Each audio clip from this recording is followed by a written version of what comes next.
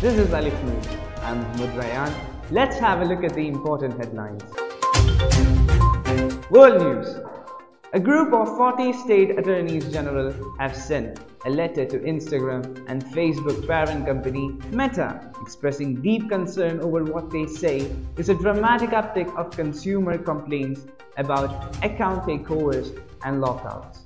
Hiroshima and Nagasaki will forever be infamous as the first cities to be targeted by atomic weapons, nearly 80 years since the world entered the nuclear age. However, both are keen to promote the more positive parts of their histories and some of their unique attractions. Oil prices rose on Friday, driven by growing demand in the world's biggest consumers, the US and China, while the US Federal Reserve gave a positive signal on the possibility of rate cuts.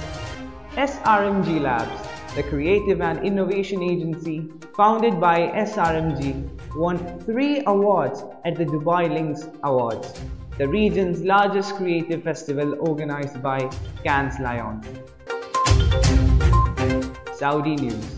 The Supreme Court of Saudi Arabia has issued a call to Muslims throughout the country to participate in the sighting of the Ramadan crescent on the evening of Sunday.